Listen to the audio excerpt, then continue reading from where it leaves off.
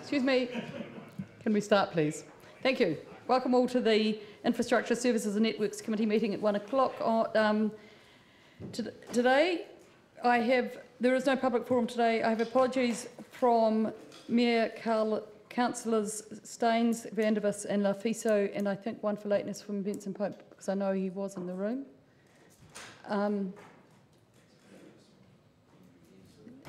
Thank you. Anyone second it? Thank you. All in favour, please say aye. Aye. Against, carried. Confirmation of agenda. I'll move that we confirm the agenda with the following alteration in regard to Standing Order 2.1, Option C be adopted in relation to moving and seconding and speaking to amendments. Seconded, Councillor O'Malley. Any discussion? All in favour, please say aye. Aye. Against, carried. Thank you. Declaration of interests.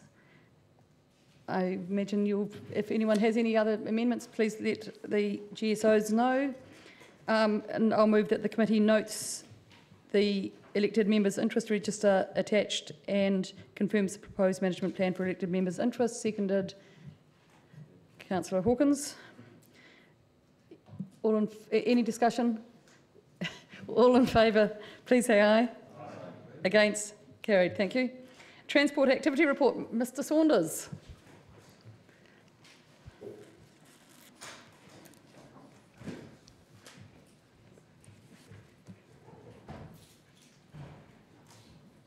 Thank you for your report. Do you wish to speak to it, or are you happy just to take questions? Just happy to take questions. Just one note, there's a date, I just sort of, it's incorrect. Paragraph 7, that should read 30 April, not 1 April. Yep. Other than that, happy to take questions. Thank you. Councillor Hawkins. Yeah, thank you, Madam Chair, and thank you, Mr. Saunders. That's exactly where my questions are, paragraph 7. And do I take that paragraph to mean that the relationship, the existing contract, which would have had rights of renewal, those rights of renewal aren't being automatically exercised in this case? That's correct. So the original contract had the option of 2 one-year rights of renewal. So it was a 3-year contract with the possibility of 2 single years. We have extended it by, we've taken 10 months. 10 months of that first 1-year right of renewal. We've extended it by 10 months, just working through when the appropriate date to start a new contract was. So they've received an additional right of renewal of 10 months, and then we'll be entering into a new contract after that. My second question is around the tertiary precinct work. You may or may not be aware of, should you be sad enough to still follow student politics, but in the OUSA referendum last week, one of the questions was around a pedestrian access across Albany Street, given that there's no legitimate pedestrian crossing north-south or east-west between Cumberland Street and Anzac Avenue, which has been exacerbated by the rerouting of the traffic because the Dundas Street Bridge work. But where in the work program are staff aware of that issue, and is any work being done to try and mitigate that? Yes, we are aware through conversations with the university around their safety concerns on Albany Street. So obviously that's a big part of that safety and accessibility work that's underpinning the tertiary precinct.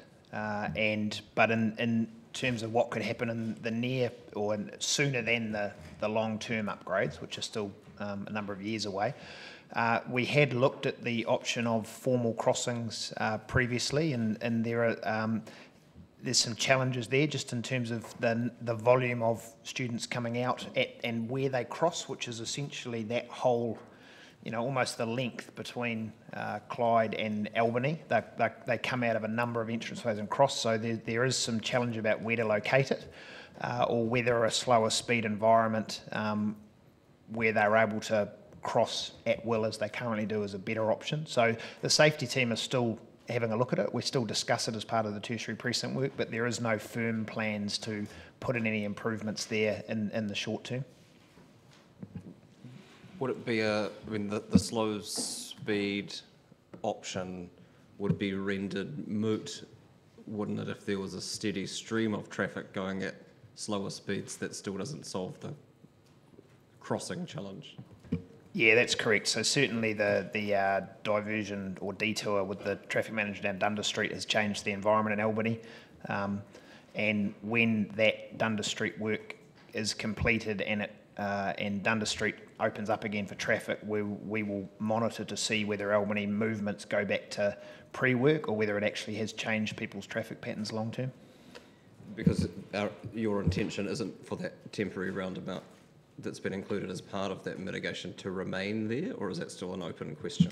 That's still an open question. We've had good feedback on that those intersections, that one and a number of those around that Clyde 4th Street, Albany Street, Union Street are not safe intersections, and that roundabout has been operating successfully through the trial, so it's still an open question as to whether it's left there at this stage.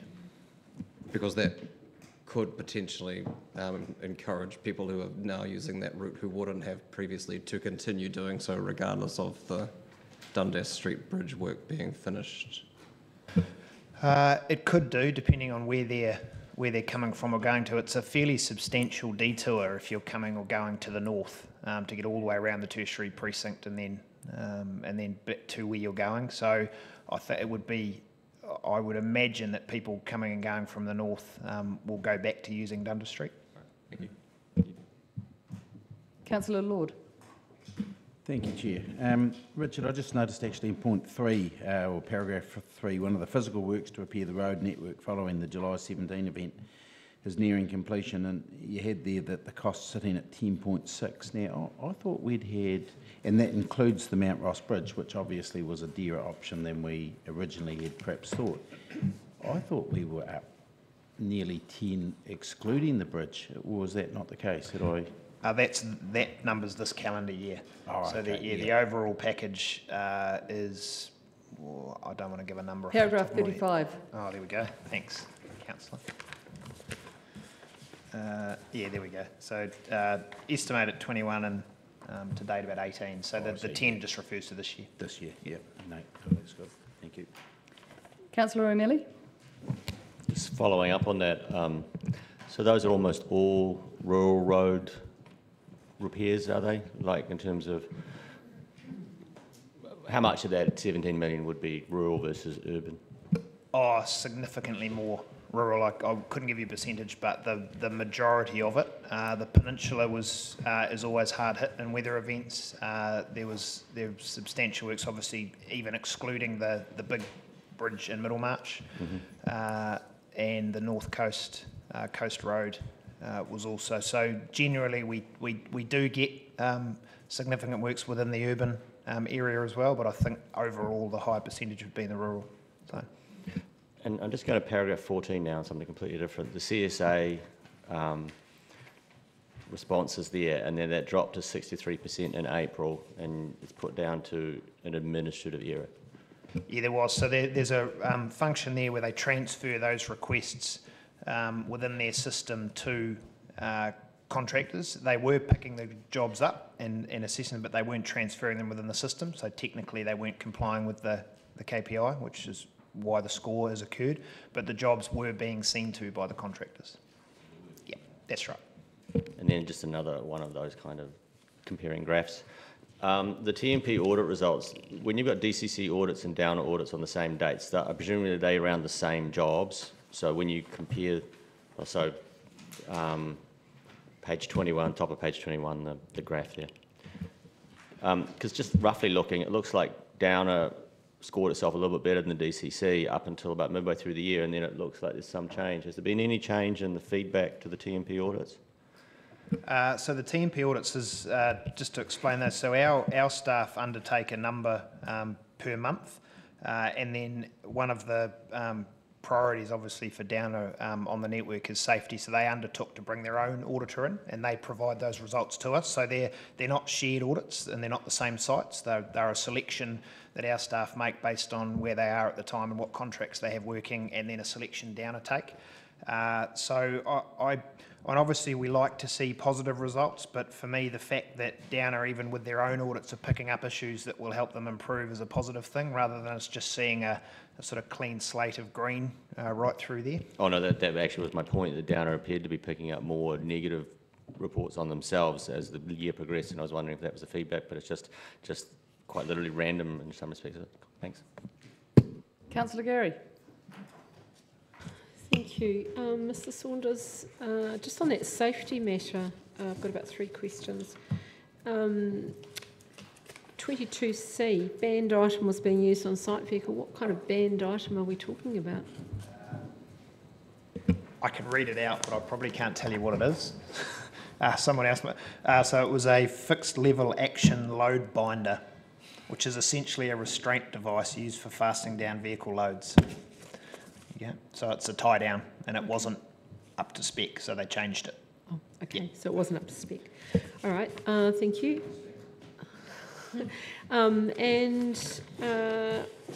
Item 30, you'll be aware of how instantly popular the Peninsula Connection's been with immediate use by lots of people. But I have noticed just today that there's a speed counter so that you can see what speed you're doing as you come along, the 30k section. Is there an issue with people going too fast through that area? Is that, sorry, just to clarify, is that within stage 2 where they're currently working? Where they're currently working right now. Right. And I haven't seen it before. Yeah. It's just today. No, I'm not aware. It may be action that the contractors have taken as part of their plan, just to ensure people keep to safe speeds. I mean, there is a challenge with multiple roadwork sites around the city and people not paying attention to temporary signs. That's an industry-wide challenge. Yes. So the contractors are looking at other mechanisms. You may have seen the different signs. My grandma works here, and so they look at different tools to try and engage with drivers and get them to understand that the temporary speed limit's there for a reason. And it is quite a long site too, so I suppose it has its own challenges. And I had a question around traffic patterns. There's a section in here on item number 24 about traffic counts.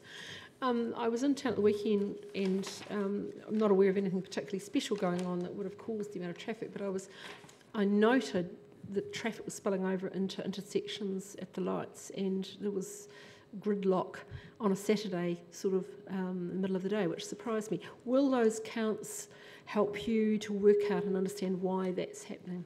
I mean, we hear about it happening during the week, but I was really surprised on a Saturday. Yeah, look, the counts are very important for us just to understand how people are using the network. And so you would have seen in there we've just entered into a new contract to get better data. So it's been a little bit random over time, whereas the team now have looked at exactly where they would want those counts to try and better inform us where people are moving. And that can then be used. It can be used for signals. I mean, we can do different counting at signals with cameras and other things.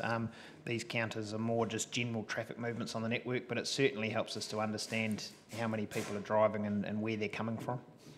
And my final question, item 18.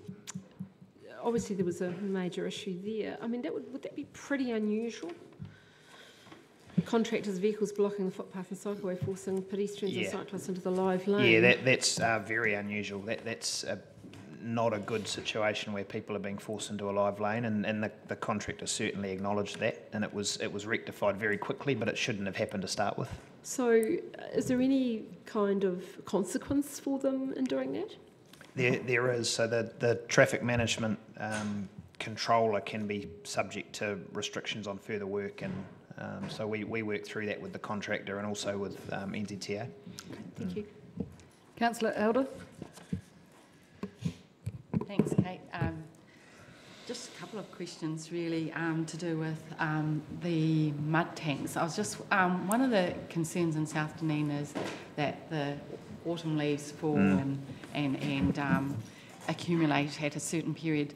Do you clean the mud tanks at that time? So is there a program maintenance around? Yeah, so the contract includes an increased level of service over autumn to account for the leaf drop, and the contractors, based on their just knowledge of the network, will send out additional resources to deal with leaf drop during autumn. So we do respond to it. And is there any comms to, say, local people, how they might deal with, say, if they see a whole lot of leaves on there?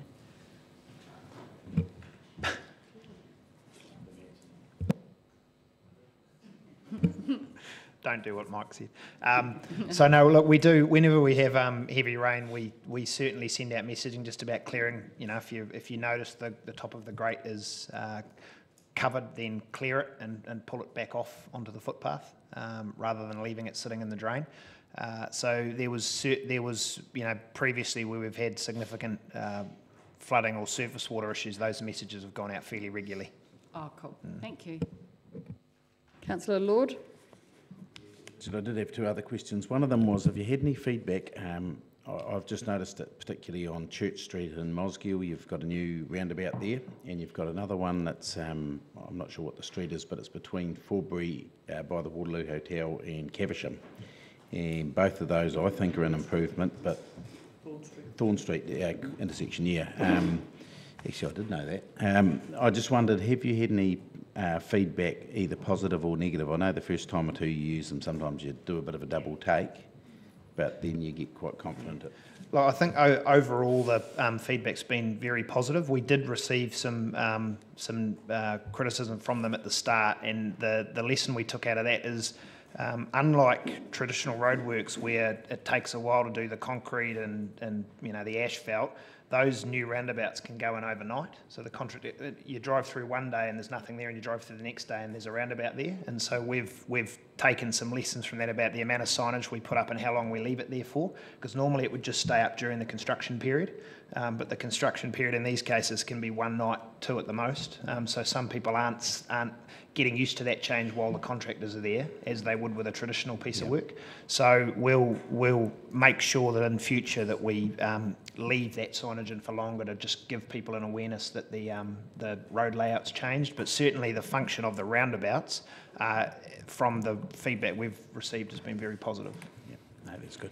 And the other question I just had, and I'm just thinking it's in relation to, well, paragraphs 6 and 7, I guess, but I'm thinking about School Road North out on the Torrey. There's an area there where the road has been cut up really badly, and there've been Milner's Road, at the end of Milner's. Oh, Milner's Road, yeah. There's been signs out there for, and they've sort of had a false repair and they've had a fix, and then it's crapped out again, and it just seems to be dragging on for an incredibly long time for what should be a reasonably straightforward repair.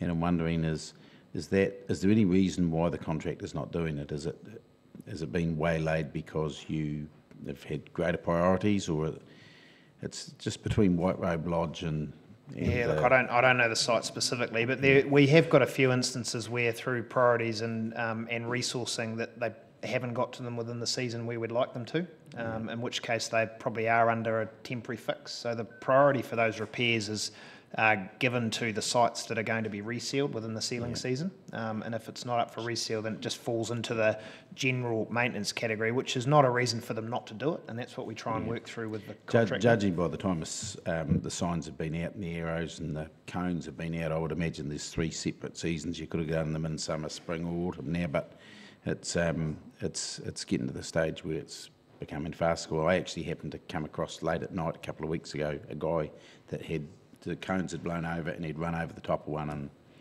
made a mess of the front of his car. And yeah, so people they're causing problems. Yeah, but thank you. If you could chase that. Thank you. Councillor Wiley. Thank you. I had a question around the roundabouts too, so I'll move on that one. Mud tanks, just touching base on Councillor Elder's question. Looking around the streets when I'm walking my dog at night and picking up dog poo, making sure, yeah, biodegradable bags, good. Okay. Is there any more, are they spray painting the tanks still as they clean them, so residents can identify if the tank's been cleaned? No, they're not. So they did that when we had committed to do a full clean of every tank. That was the way of tracking that. Now they're just on a cyclical clean when but they don't mark them at the end of that. They're just using the knowledge they've got from how full they were last time and every time they've been inspected since, and we'll just travel around the network. So it's really up to residents just to do a visual look and go from there. And then call CSA. Yeah, if they've got concerns, then yeah, the appropriate things to call CSA. Okay, thank you. Councillor Hall. I noticed that you were saying about cleaning leaves, you asked them to pull them onto the footpath. I noticed a lot of the people are pulling them up the channel or down the channel, so as soon as it rains again, they're straight back into it. So, yeah. Yeah, look, it's difficult because on the footpath they can be a hazard, a slip hazard as well. So, you know, there's no. They could drag them and compost them. We do know that after a heavy rain, most of the leaves that are on the roads will end up collecting at one tank or the other, so it does make it easier for our contractors to go and clean them out, but there's no easy solution for the public. Councillor Gary? Thank you. I'm not sure whether this is for you, Mr Saunders or Mr Drew, but, and you might not be able to answer it, lessons learned from this contract as we approach the next contract, would one of those be around the timeliness of response? Yeah, look, that's always a challenge. Certainly within this contract, yes, there's a significant amount of work, and the ability for the contractor to juggle everything we're asking them to do, and how they prioritise a call from a customer versus some routine work versus something that one of our staff might have asked for, and that's something that we continually need to try and get that balance right within any new contracts.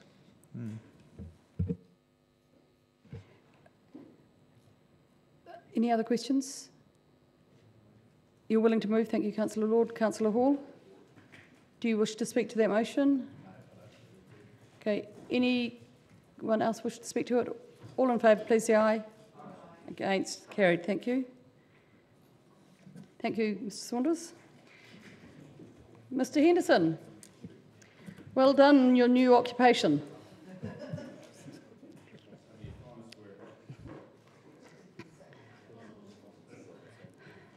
Come back to the area that's safer. Do you want to make a comment on that?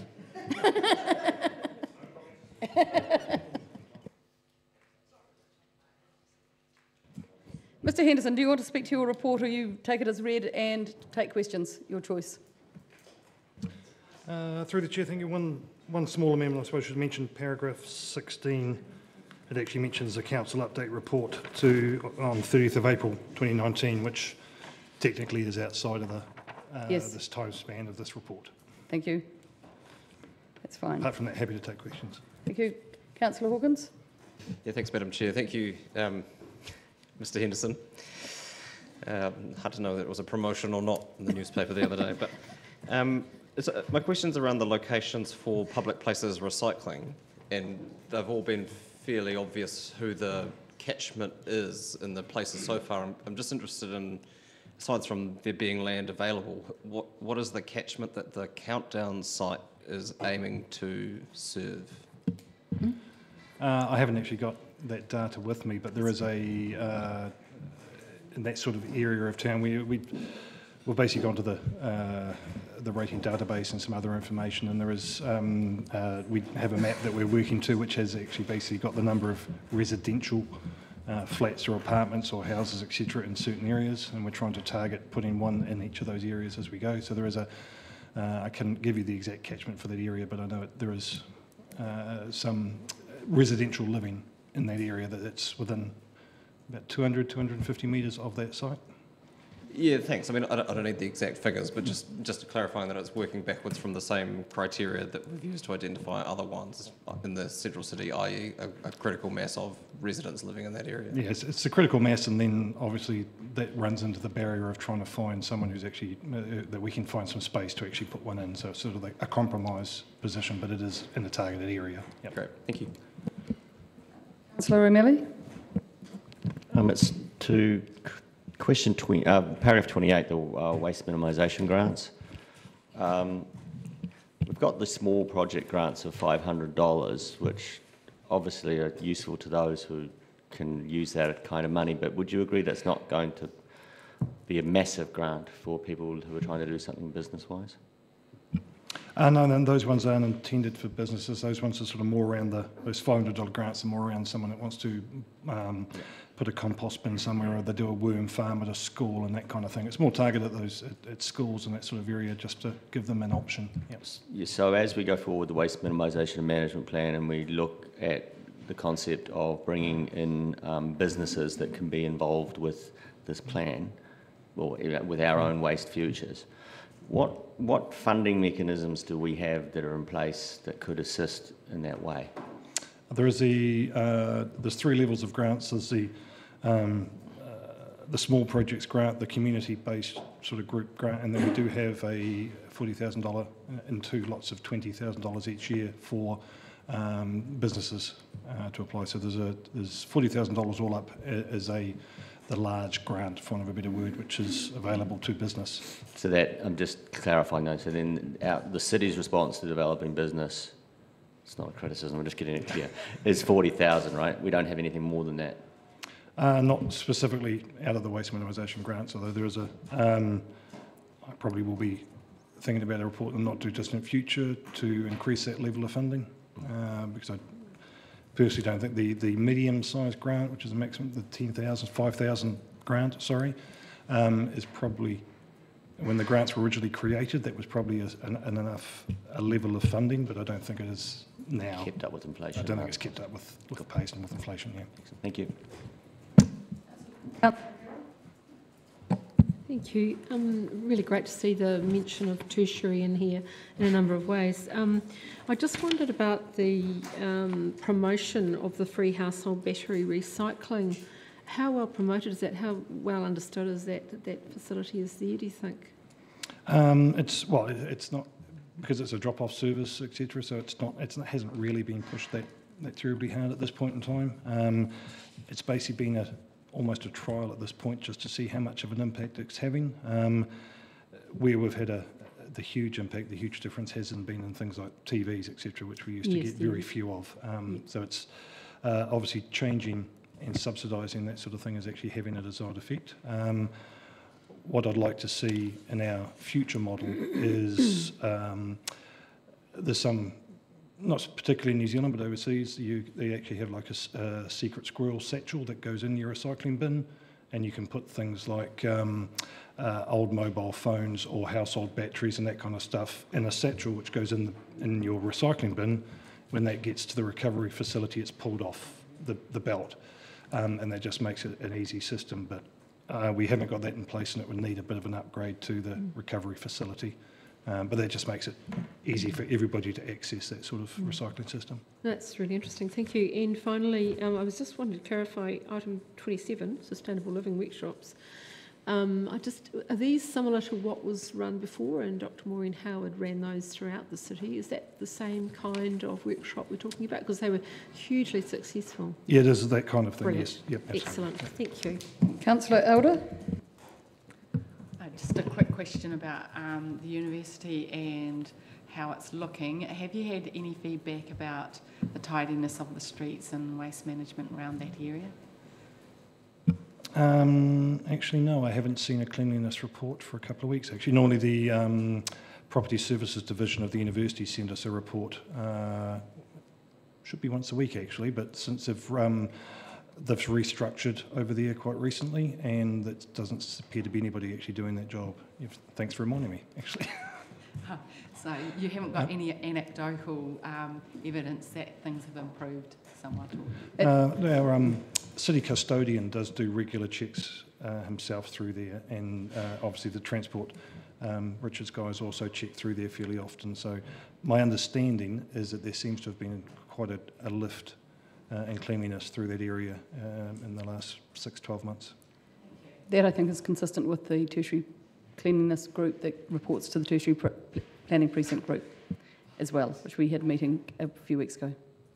Thanks. Councillor Hawkins. Sounds like a great group to be a part of.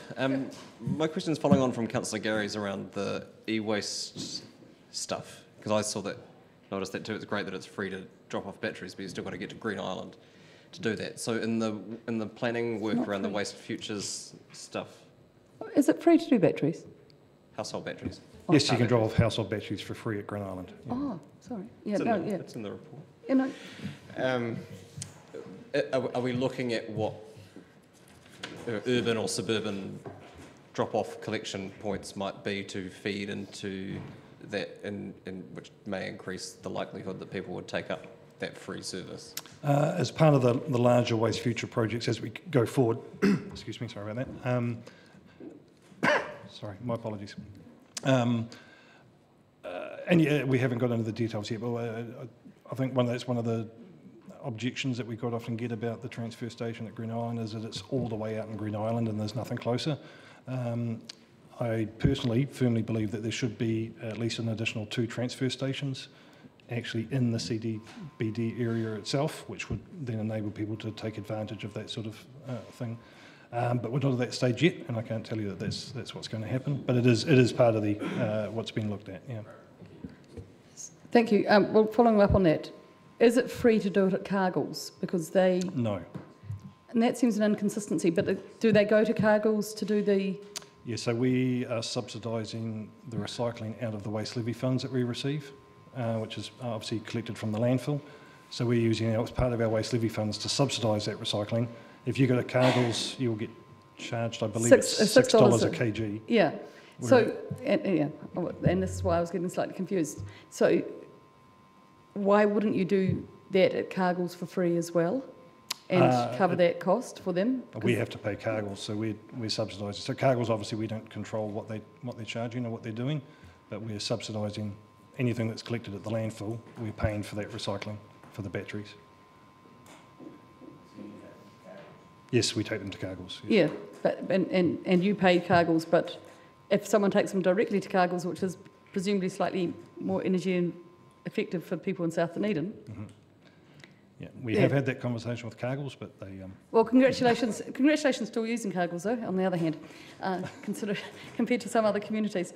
The other question I had is, I don't know if anyone watched Sunday last night, Miriama Kamo's presentation on she's had a 5 months challenge of reducing waste. It was a very good presentation.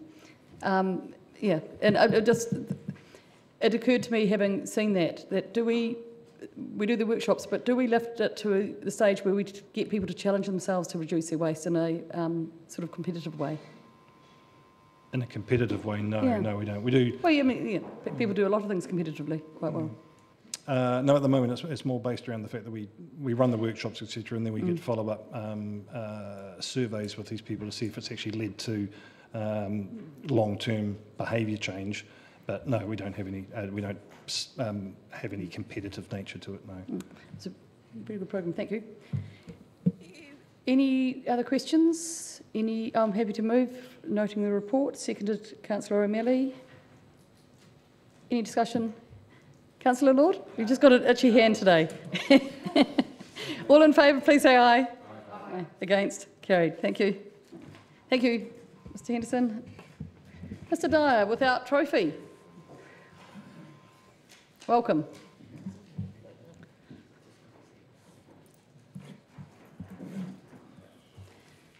While you're sitting down, Councillor Sedman had noted his to Sharon Bodecker, and so I'm going to accept that for the noting on the records. I hope you don't mind. Any concerns should have been in there. Mr Dyer, well done. I saw a nice photo of you accepting an award on Friday. Do you want to tell us about that first, as good news? Yeah, sure. So on Friday night, the Otago branch meeting, or the Otago branch AGM and awards dinner for the Civil Contractors New Zealand Association was held in Wanaka. I attended. We put a joint nomination in for the Ross Creek Dam Renewal Project with Downer, and it received the top award, which was best project over $5 million, I think, which was good. Well done. Congratulations. Excellent. Now, do you want to talk to your report or just take questions? Just straight to questions. Okay, Councillor Benson-Pope. Well, congratulations on that award, and I have a question about Ross Creek. The rubble face on the dam, is there any plan to revegetate that, or is it part of its operational need to keep it looking like the result of a volcano? It is useful from an operational perspective to not have vegetation on the dam face, and we have a plan in mind for that. So we've been looking to try and execute the art and infrastructure policy for some time, and we've been through tender process, or not a tender process, but an expression of interest process with a bunch of artists for deploying something visually appealing and something that fits with that environment on the dam structure itself. We so the concept we've worked through with a whole bunch of stakeholders and some real positivity about it. The concept is around a mirroring concept. So the artist put the concept through saying, well, the dam in almost all circumstances provides a mirror of what's above. And so the artist was looking to transfer that to the dam face itself. So as a result, they're looking to put basically representations of all of the constellations on the face of the dam and quite large steel stars, about 72 all up, I think. We've worked through this in detail with Ngāi Tahu, and there'll be some a whole bunch of information boards and that sort of thing, showing what those constellations mean in a Māori context as well. Oh, that's helpful. Thank you. Thank you. Any other questions? Councillor Gary.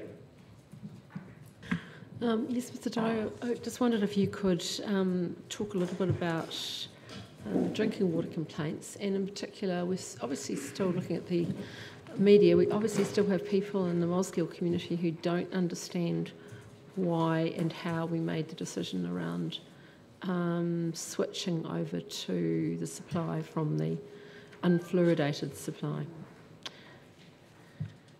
I think most of the interested parties in Mosgiel understand the decision now. Some are just less pleased with it, and primarily around the primary displeasure is around the addition of fluoride to the drinking water supply, and that's not it's not an uncommon complaint.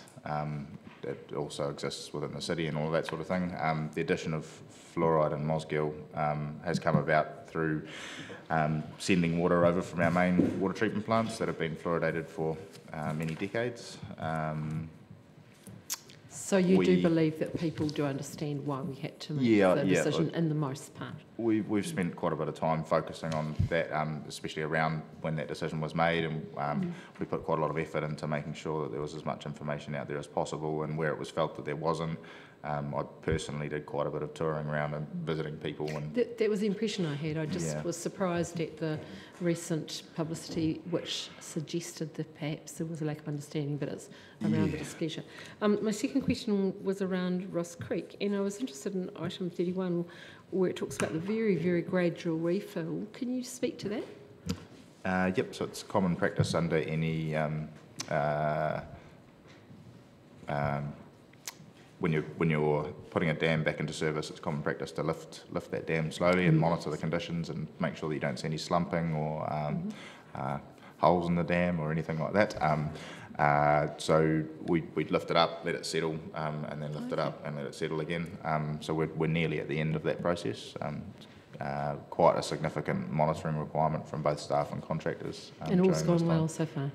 Sorry? And all has gone well so far? All has gone well so far. Great. We had a couple of things happen during construction that would suggest that there was potentially some risk as we lifted it, but we've been pleasantly surprised. It's all, the dam structure is all puddle core clay, so it does respond to water over time, but no, things have been good so far. Great, thank you. And well done on the award. Councillor Wiley. Thank you. Mr. Dyer, quick question on paragraph 7 and 8, but mostly relating around 8. The services provided to approximately 107,000 residents and 106 trade customers. What is the capacity? So looking at our housing pressures and development and things like that, it's... That is a very broad question. There is quite a bit of additional capacity within most of our trunk and more significant infrastructure, but we do have localised incapacity at different fringes of the network. So a good example would be North East Valley. We would struggle to accept much more wastewater, especially in high rainfall events. But the trunk infrastructure downstream is largely fine. So localised projects will be able to open up that capacity over time. As you all know, Dunedin was a pretty low growth city for a fairly long period of time, and most of our expectations have been exceeded in the more recent term.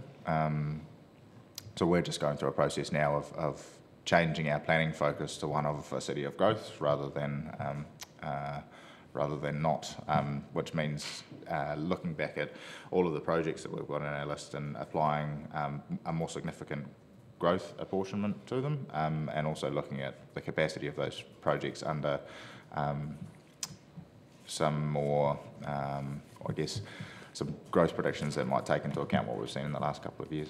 So, for example, looking at a vision of saying in 2050 we could have a population of 250,000 and the capacity that would have to go along with that sort of growth? So there'd be some significant work required if that was the case. But at this stage, we, under most, even our upper growth scenarios, is, for instance, within our water supply network, we have 2 water treatment plants that are broadly capable of servicing the bulk of the city. So therefore redundancy.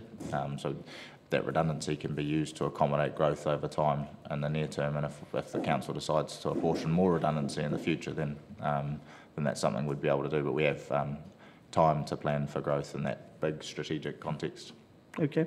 And paragraph 30, the sand sausages at Sinclair. So some more work was done on them a couple of weeks ago. We've had some pretty big seas. How are they holding up? They have been tested pretty heavily over the last wee while. We've had probably our longest period of significant swell that they've faced so far. The sand levels have certainly been the lowest that they've been since that structure has been installed. We did have 2 of the small tow bags fail completely, and they were reinstated. We've also put, it's efficient once you've got a contractor on the beach to get them to prepare other bags and that sort of thing as well. So we've got an extra 3 sitting there waiting for others that might fail in the future. It's important to note that we've gone from quite long turnaround times in terms of being on the beach and reinstating anything.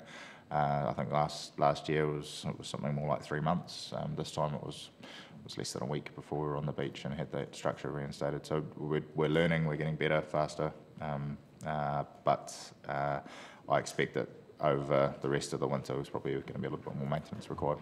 And the edges are holding up quite nicely on either end? Yep, so the end where the boat ramp is down against the seawall took quite a hammering. But the setup that's there at the moment is quite easy to reinstate. It's sort of designed to break down a little bit and then be put back in place. It would be nice if it wasn't happening, but it's one of our realities. And I noted in some places in the tows, poles have been driven in to hold the tows in play. Do you see more of that work being done? Because it looked like it was quite a good result. It's quite an expensive intervention, but we'll just monitor and continue to look, and if those bags start to move out again, we may consider further along the beach, we may consider that as an approach, but it's got significant drawbacks as well, so it's kind of a decision we wouldn't necessarily take too lightly. Thank you, Chair. Tom, I was walking my dog along the beach and I saw a young man measuring the sand behind the sand dunes, the initial sand dunes, and I was just wondering, can you tell us a wee bit about how much sand is moving into behind the first line of sand dunes? So over time we've seen a little bit of sand build up on that steep dune face behind the sand sausages, but having that big structure in front isn't conducive to allowing sand to move back up naturally. So we haven't seen a really significant level of deposition. I but at St Kilda. And with St Kilda, the notches. Yeah, yes. so with the notching there, we have seen quite a significant deposition over time. That's working quite well. Costs the city about $4,000 a year to go and continue those notches, but we're seeing depositions of sand that are significant in the scheme of the sort of coastal erosion equation. That's really positive. Thank you. Any other questions? I've got Councillor Lord moving, seconding, thanks Councillor O'Malley. Do you want to speak to your motion? Thank you. All in favour, please say aye. Aye. Against? Carried. Thank you. Thank you for your attendance. The final matter is items for consideration by the Chair. Thank you, Councillor Hawkins. Yeah, thank you, Madam Chair. Just following on from the discussion around Albany Street, I think it might be helpful for staff in response to the OUSA referendum to make contact with them directly to talk through where we're at and the monitoring that will happen after Dundas Street reopens and what the longer term safety project might look like there. Thank you. Thank you for your attendance. Drive safely.